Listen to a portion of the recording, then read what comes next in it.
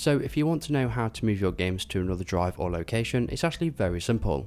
And the first method I'm going to show you is how to move individual games to a new location, and the second method I'm going to show you is how to change your game's library location, so when you install a new game in the future, it will go into that new location.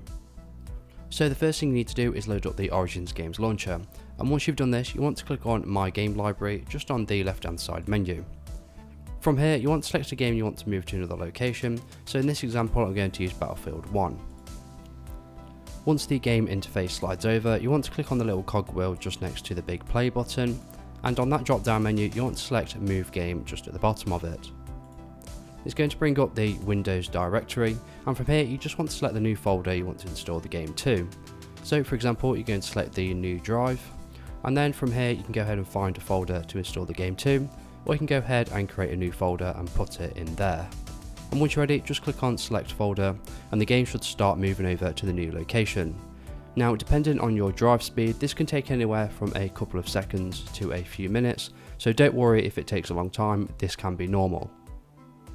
So now I've showed you how to move individual games to a new location. Now I'm going to show you how you can change your game's library location completely. The first thing you need to do is go to the Origins launcher, and once it's loaded up, you want to select Origins just in the top left hand corner, and you want to select Application Settings. So once the application settings loads up, you want to click on Installs and Saves on the top tab, and then from here it should say Game Library Location just underneath on your computer. Now on this box you want to select Change Folder just to the right of it, and again you just want to go ahead and select the new location that you want to store your game library to, and again you can go ahead and create a new folder if you wish to do so.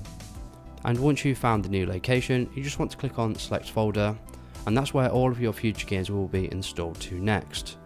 Now this may install all of your games automatically to the new location, and again this is going to be completely normal for it to take a long time as game files are very large.